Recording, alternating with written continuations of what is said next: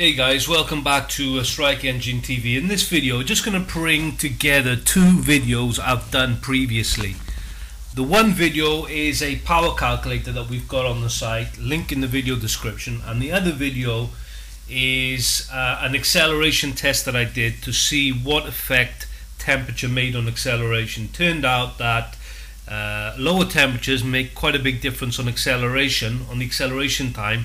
In this video, I just want to see what the difference in acceleration time means in terms of horsepower. So in the test, I'll just make this full screen.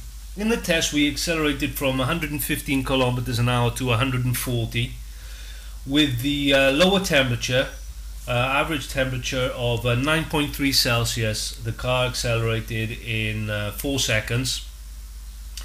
When the temperature was 17.7 Celsius, the car accelerated from 115 to 140 kilometers an hour in 4.3 seconds. So a difference of 8.3 Celsius made a 0.3 second difference in acceleration time. So let's see what that equates to in horsepower.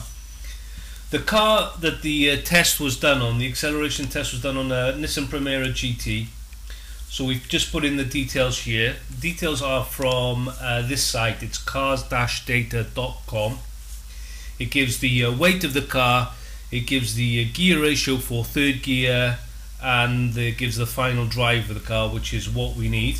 So we put all this information into the power calculator, which is here. I'll put it again, a link in the video description. So we're putting in the weight of the car, including me, 1360 kilos, start speed, end speed, the acceleration time, the coast down time. Honestly, I didn't measure the coast down time in that test, but I'm just going to use the same coast down test for both acceleration times because it was done on the same piece of road. And then put in the tire details here, the gear ratio of third gear, the final drive, and this bangs out an average horsepower of 156 horsepower, 159 PS at the engine. And if we make this 4.3, so that tells us that an 8.3 Celsius temperature drop is worth an extra 5% of horsepower, which is quite a big deal, I think you'd agree.